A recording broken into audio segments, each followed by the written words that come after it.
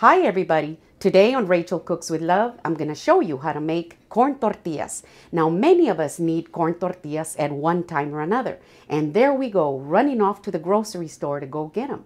It's always good to know how to make them at home because nothing beats homemade. And today I'm going to show you how to make them step by step. Let's get started.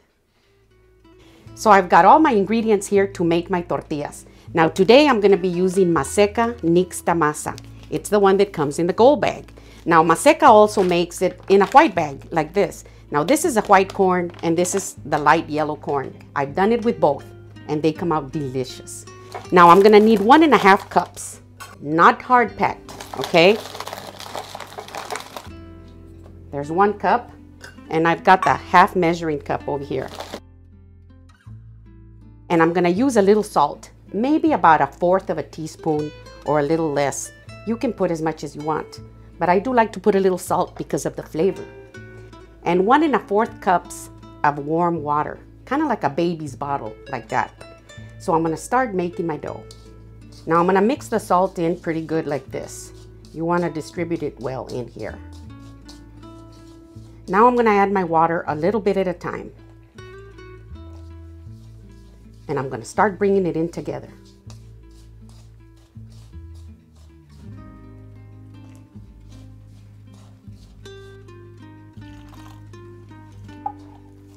And take your time when you're doing this.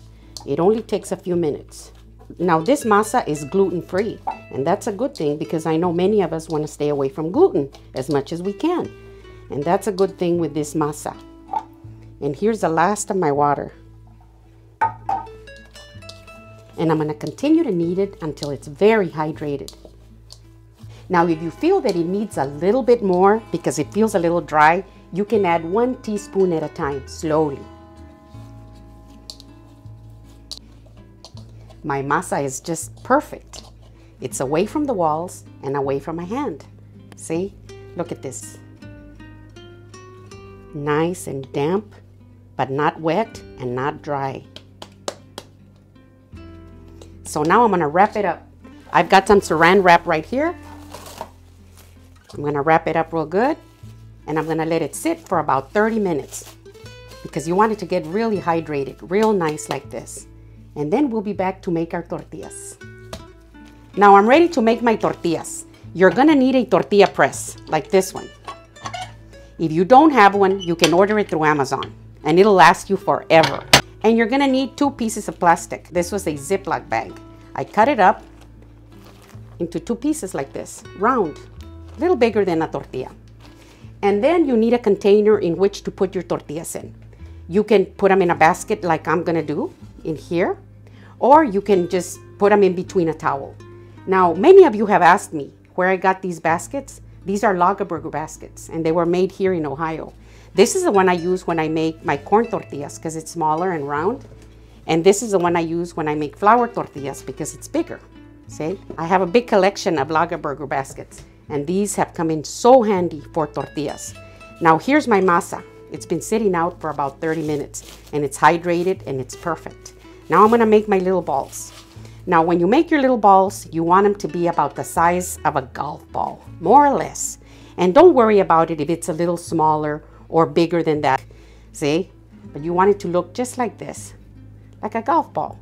And I usually make about 7 to 8. If I make 9 sometimes, that's fine. If it's 7, not a problem. Now you just want to continue the process until you have all your little balls ready like this. See? So this is my last one. I was able to make 8, exactly 8, and it usually turns out like that.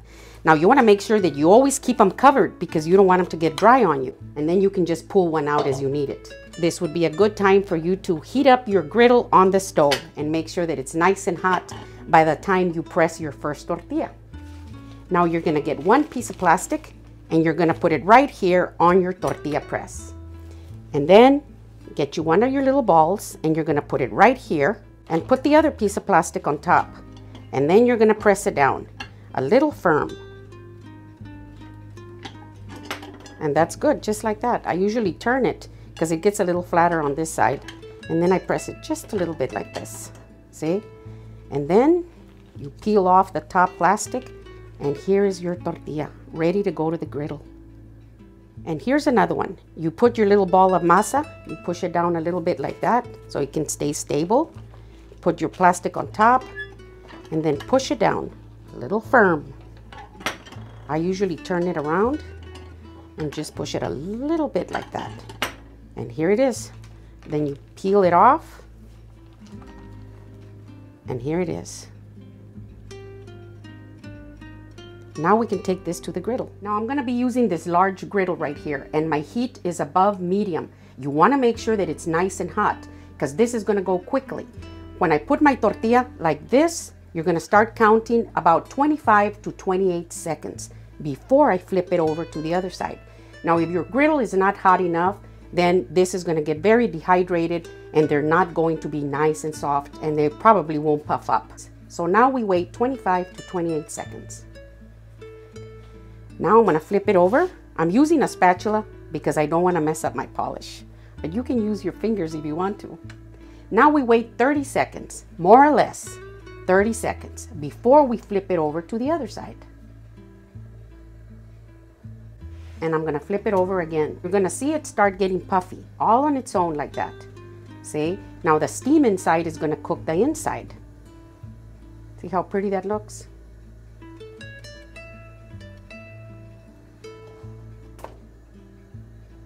And here's another one.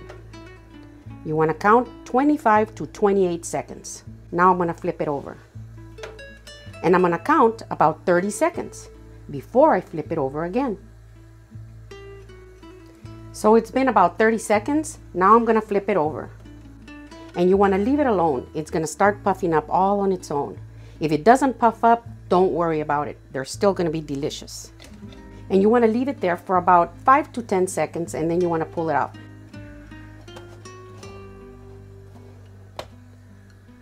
So my tortillas are done. Here they are, 8 of them, perfect and beautiful. Now you can make enchiladas with these, crispy tacos. You could make tostadas, anything you like.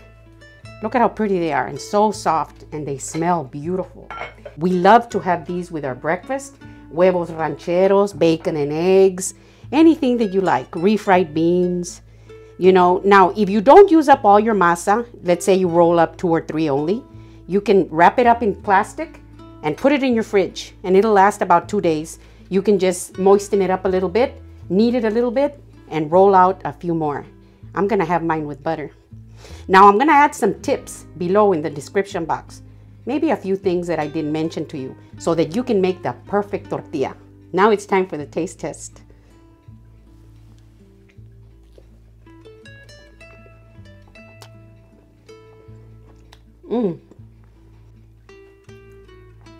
Oh my gosh. These are so good. I know you're gonna love them, and you're gonna have fun making them. Now these are my homemade corn tortillas. If you like my video, give me a thumbs up. Send me a comment and tell me what you think. And if you haven't subscribed, please do. Thank you.